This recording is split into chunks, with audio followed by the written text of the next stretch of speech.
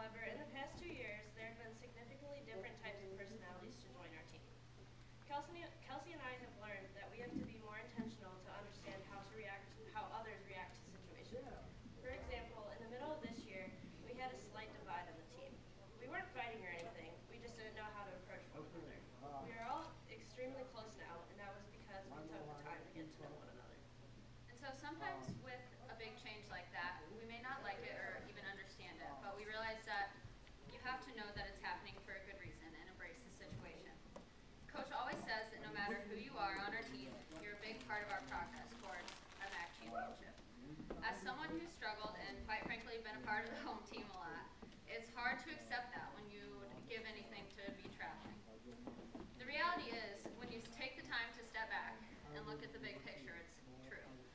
Whether you're directly or indirectly affecting the team, if one of us hadn't come here, including all of you alumni that are here tonight, the team we have now wouldn't be possible.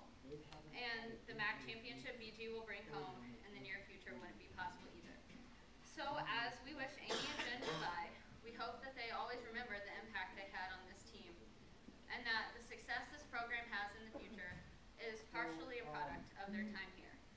And earlier today, Lauren and Marissa Blue were joking earlier that they weren't on the team anymore. But really, no one can be replaced. And a person